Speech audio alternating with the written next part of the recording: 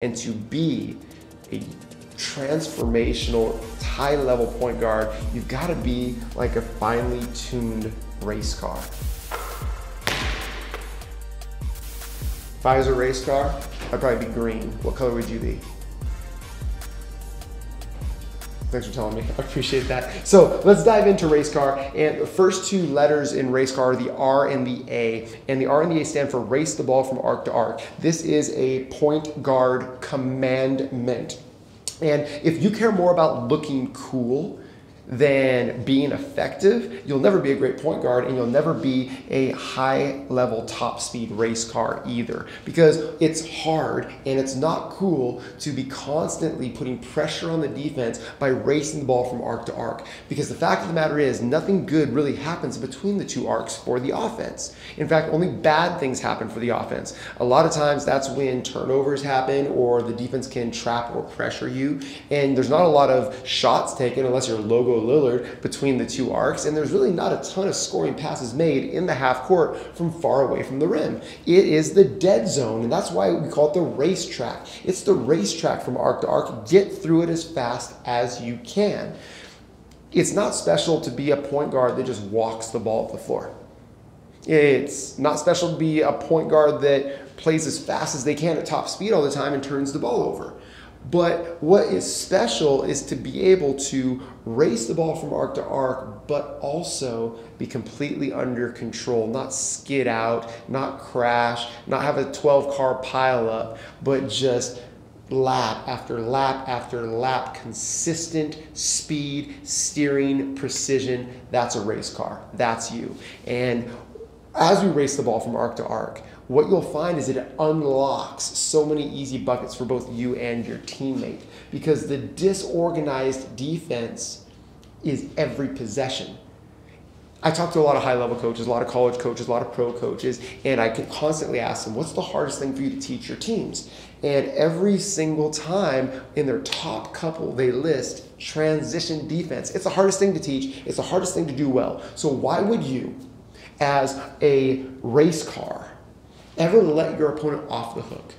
Why would you ever give them the advantage of allowing them to set up? Nah, we push the pedal down and we put the pressure on the defense, because there's a moment in time in every defensive possession where that defense is disorganized. There's two people on the ball. There's no one guarding the ball. There's three people on the right-hand side of the floor. There's no one seeing the basketball. Someone fell down. There's a moment in time where that defense is disorganized.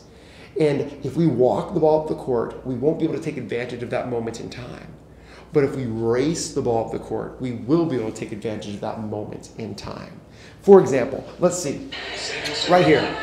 This isn't an obvious fast break situation. In fact, right now, the defense might seem like they're fairly organized.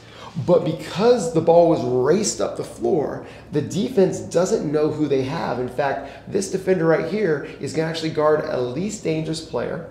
And what you're going to see is they're going to get a wide open layup. Check it out. Disorganized defense, wide open layup. They didn't guard the rim. The number one thing, you got to get back, protect the basket. Nah, because they were disorganized, because the ball was raced up the floor. And really, race just means to push the ball at a pace that makes the defense uncomfortable, that puts a little bit of panic into the defense. And while there's many ways to race the basketball, the first one being be able to race the basketball with the dribble, you got to understand that most players, when they race with the dribble, they really only have two speeds. They have standing still and going as fast as they can. Now, if a race car only had those two speeds, it would be very dangerous, out of control, and cause lots of accidents. You don't want to be that type of a race car. You must be able to shift gears. In fact, race cars have many gears, and the best race car drivers are the ones that can utilize those gears effectively. How many gears do you have? How many gears do you play with? Because I've watched a lot of high school games where players are just playing as fast as they can the entire time, or they're just super slow and never make anything happen. You got to have a bunch of gears. Let me give you the 6 gears that racing point guards play at. The first one is a walking speed, and I see this occasionally, but I could see players using this walking speed a lot more, especially against pressure and especially in the half court. In fact, one of the greatest compliments of Luka Doncic is this. He plays at his own speed. He doesn't let the defense speed him up. Does the defense speed you up? Can you shift gears whenever you want? Do you constantly shift gears so the defense doesn't know what's coming? Like a great pitcher, do you have a changeup? Do you have multiple pitches? Can you keep them guessing? Or are you obvious? I think you know what type of racing point guard you want to be. So the first speed is a walking speed. The second speed is a skipping speed. What type of point guards play with a skip a lot? If you said Steve Nash and Sue Bird, two of the best point guards of all time, you would be right. So if two of the best point guards of all time skip around the court, why don't you? You're missing out if you don't have a skipping speed. Second one. Third one, a jogging speed.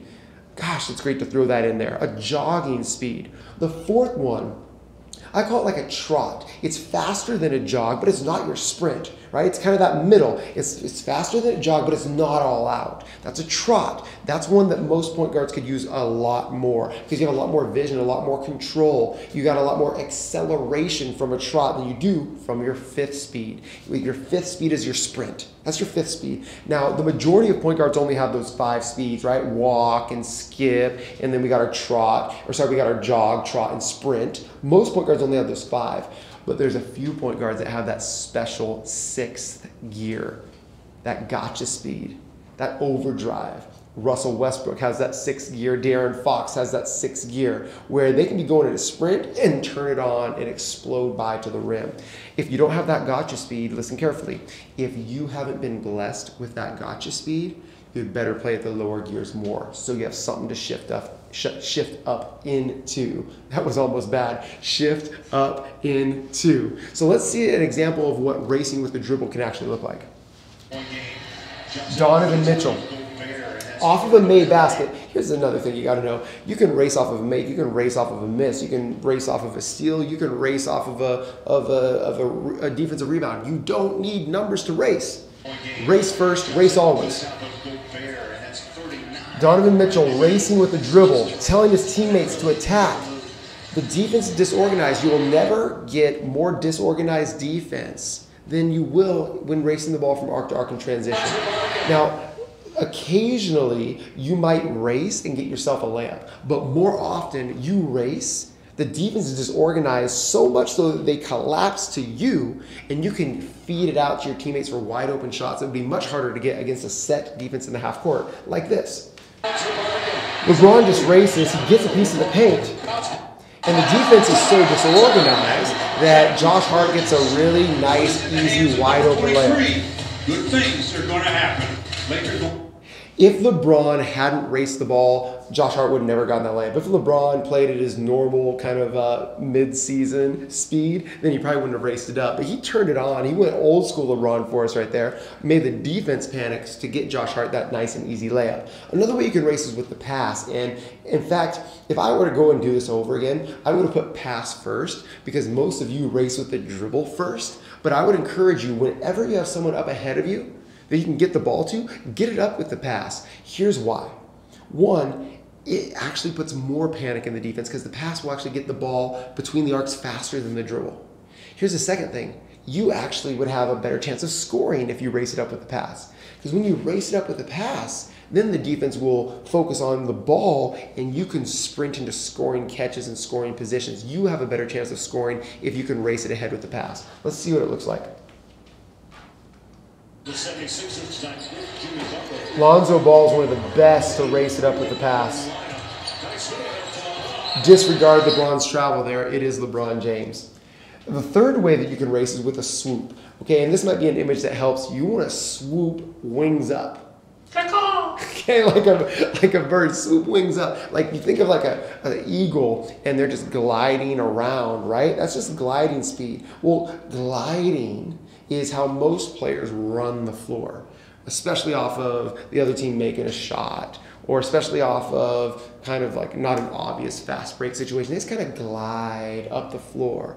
But there's a special few that actually swoop with their wings up, where they're like diving down upon prey, where it is full speed swooping, not gliding around the floor, but swooping around the floor. Swoop, wings up, you will get 2 to 3 more easy buckets per game. You'll put a ton more pressure on the defense. This is what that can look like. PGC grad Charlie Jones, swoop. You can see those couple of steps there in the middle where his wings go up. Watch it. Right here. Wings up. Swoop. Look at the speed that Charlie is moving at compared to the other players. Watch the speed of Charlie compared to the other players. Watch 20 compared to the other players. Jog, glide, glide, swoop. A point guard is a race car. Everyone wants to drive a race car.